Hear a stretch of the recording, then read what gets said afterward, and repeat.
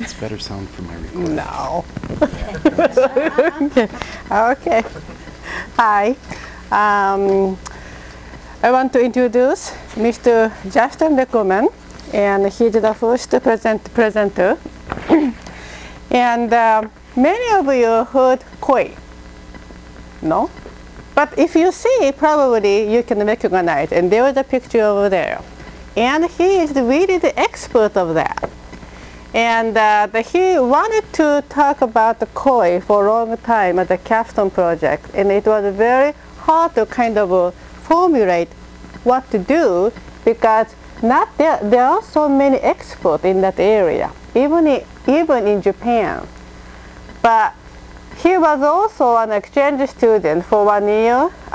There was an exchange program going on here, CSMB, and then orbiting in Japan. And he was there for 1 year, and he also had a good chance to work with his father, who is also the expert of the koi. So he's going to share his, I think, new knowledge that probably you gained through this Capstone project.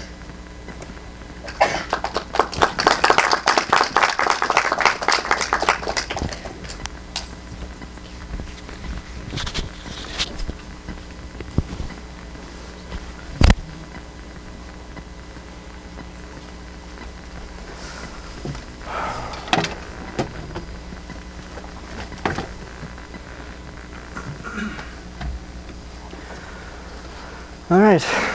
Morning, everyone. My name is Justin Liquorman, and I will be doing my capstone presentation on koi, Japanese ornamental carp. And just a warning, I'm very bad at public speaking, so if I start to mumble or ramble, then let me know and I'll get back on course. All right. To start off, see, table of contents.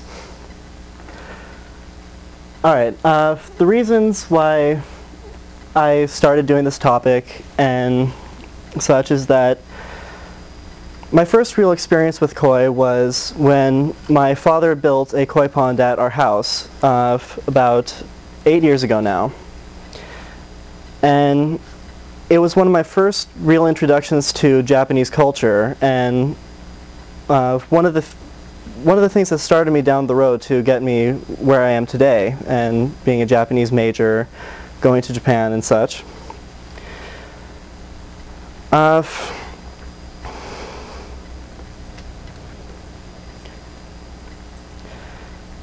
Research questions. First off, what are koi? What relevancy do koi have to Japanese culture? Why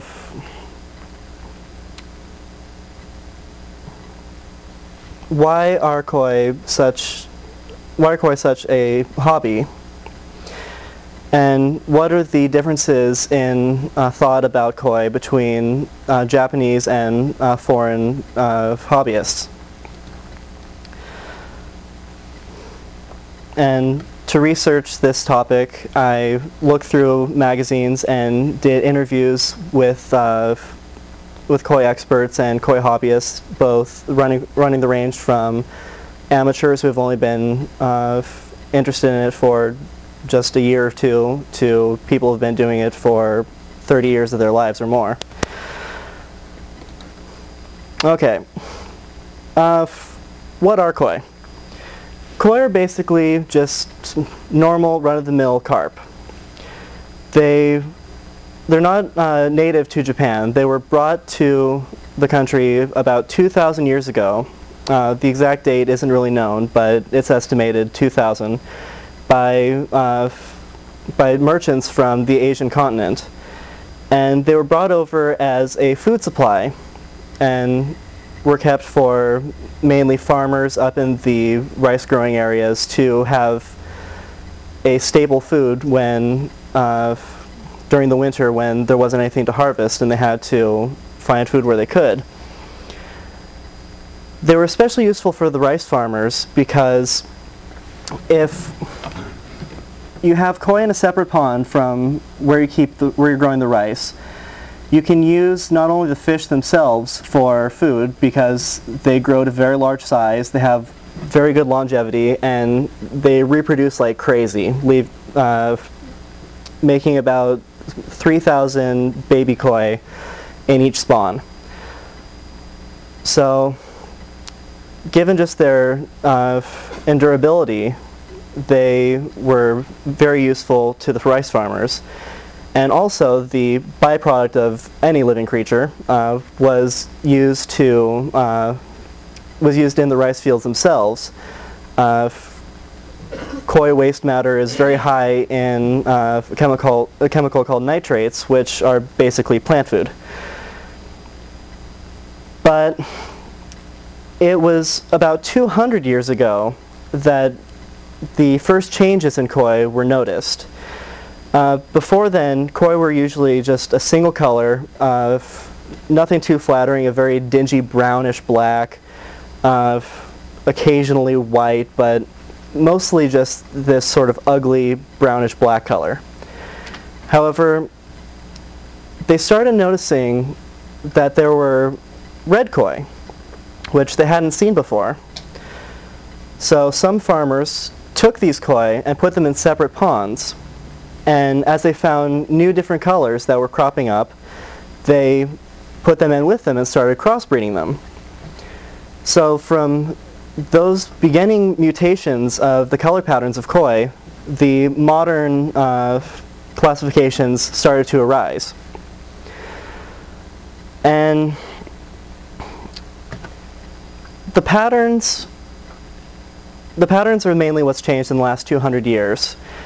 As you can see in some of the pictures through most of the time, first came a mixture of red and white called a kohaku, followed by the Taisho Sanke and the Showa Sanshoku, which both of those are a white, black, and red fish, such as the one in the left there.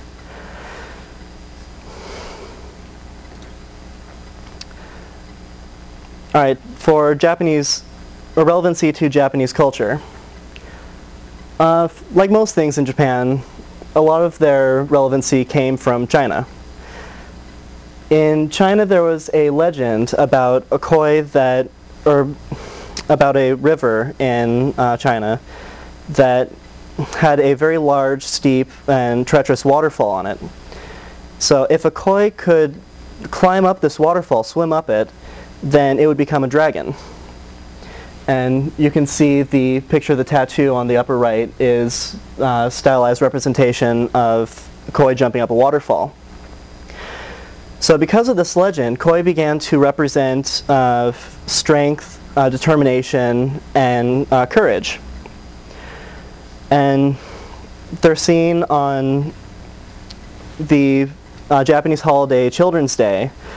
They fly carp streamers called koi nobori that represent members of the household, and the hope is sort of to have the family take after these traits of the koi. And another example of their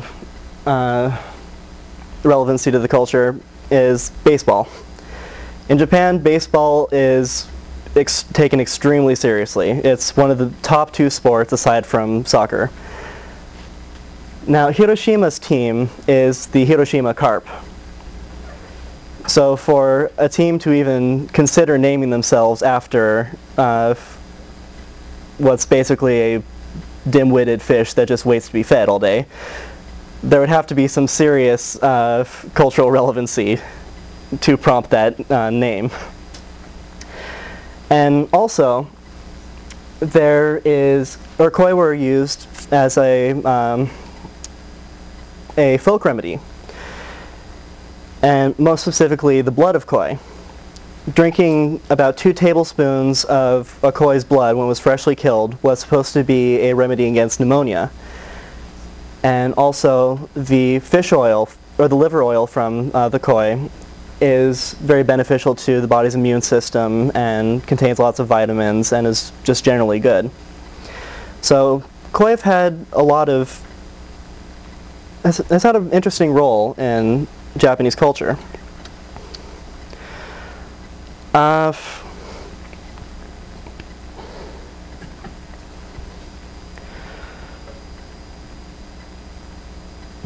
So now we get to koi for hobbyists.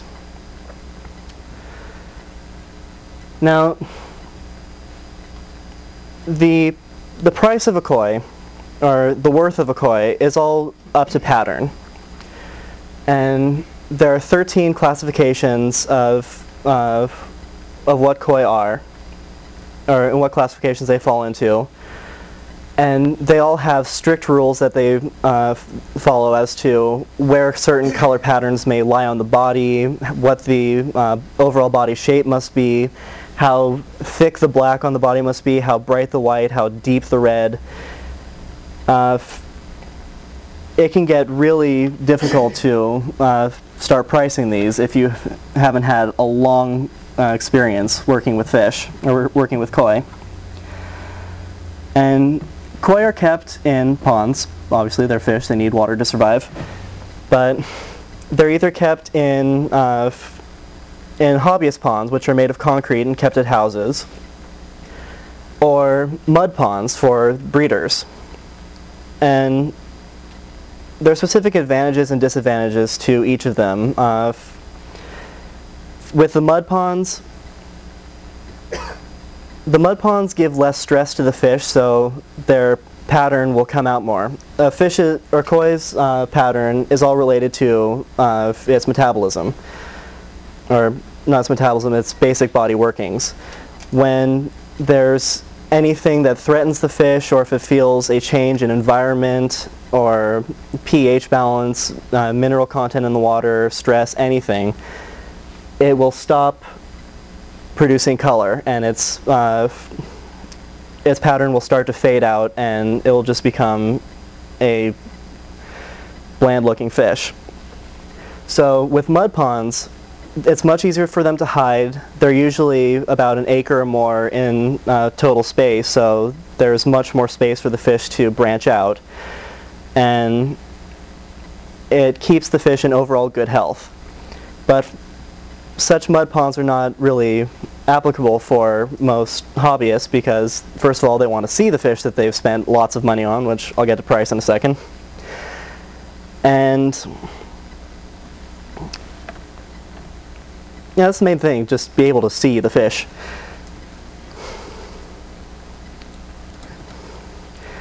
Tournaments. Tournaments are for the serious koi collector.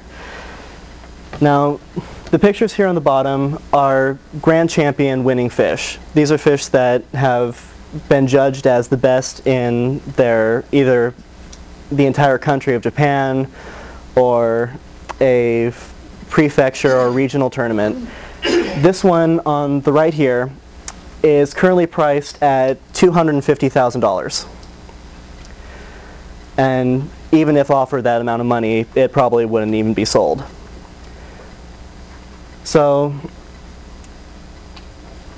with Japanese fish, they're a lot like dogs. They have pedigrees.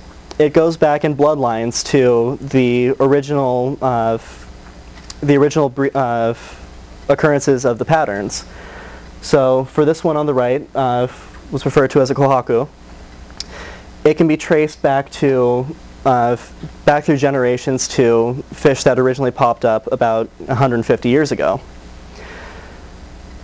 And it is possible to get grand champion quality fish out of just normal breedings, but with the pedigreed ones, it's much more of a certainty.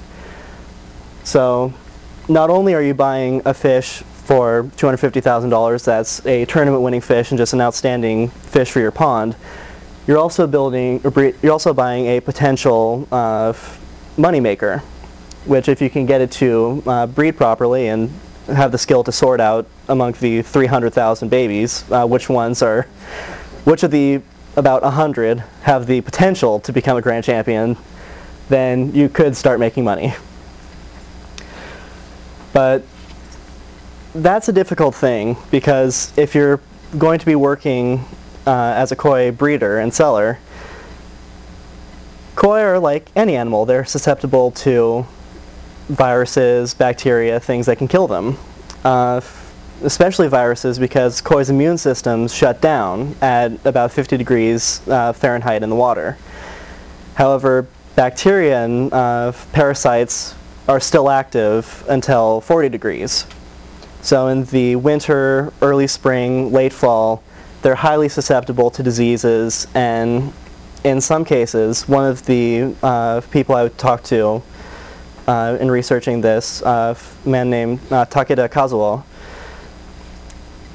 he lost his entire business, 3,000 fish, a large investment in a matter of days because of a virus that swept through his pond and went bankrupt.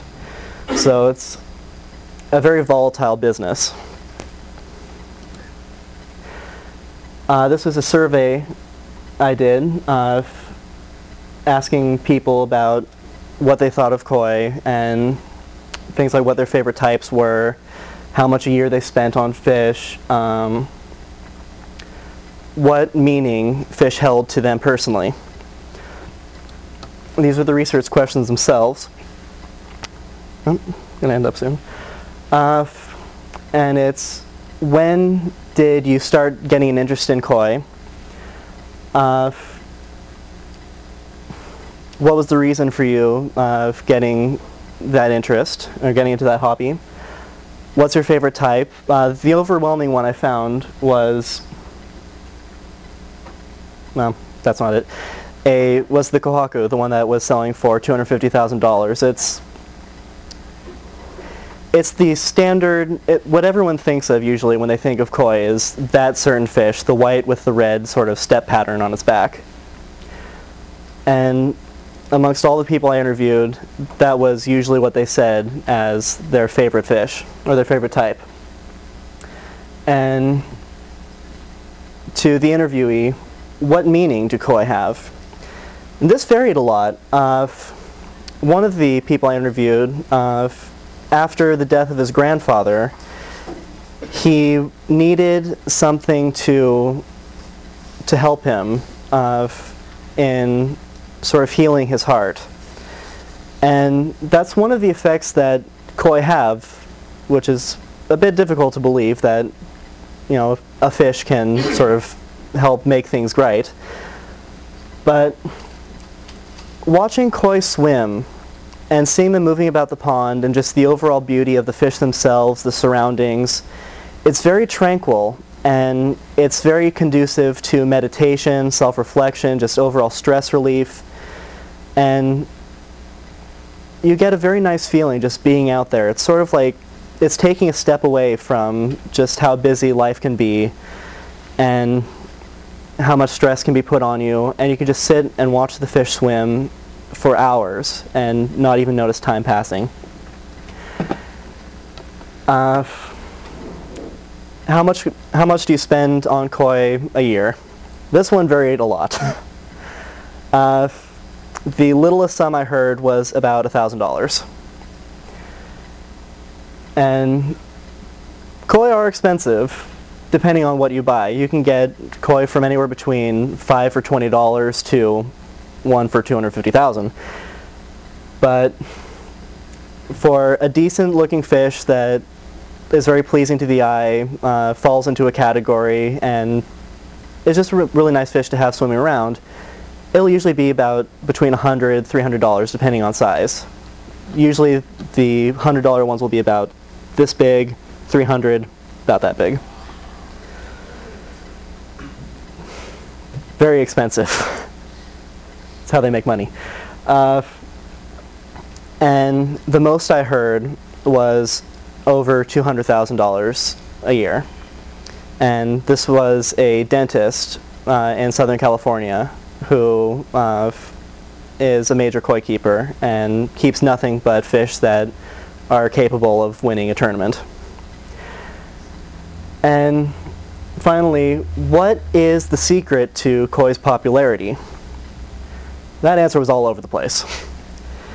Because no two people are going to agree or going to have the same opinions. It'll always be something varying. There'll be some personal reason that they'll have for becoming interested in koi or for liking them. It's like with anything. I believe I already discussed this. To foreigners, what the foreigners' opinions of koi. And koi are peaceful. They bring about feelings of peace and tranquility. Sitting by the pond it helps bring out memories. You'll reflect back, and it's good for stress relief. And the bottom one is a quote from one of the people I interviewed. And koi is a hobby that holds peace, tranquility. And today's society is very fast-paced. Or for people who, as people who feel that today's society is too fast-paced, people who get interested in koi for their soothing effects will also grow. And Japanese attitudes. The top one is a quote that I got from one of the koi magazines that I brought over on the table over there, where the man is talking about how he built his pond in a way to, or in an attempt to try to recapture the memories of his youth when he was a little boy playing in a river with fish. And it's quite a moving passage, but I couldn't accurately translate and bring it justice. And to the Japanese, the pond itself is not the most important thing. It's the overall garden. The koi pond is part of a garden that has landscaping, trees, stone statues, all kinds of things around it, and it's the overall effect of the koi, the pond, the waterfall, the trees, everything around it that brings about the feelings of peace and tranquility.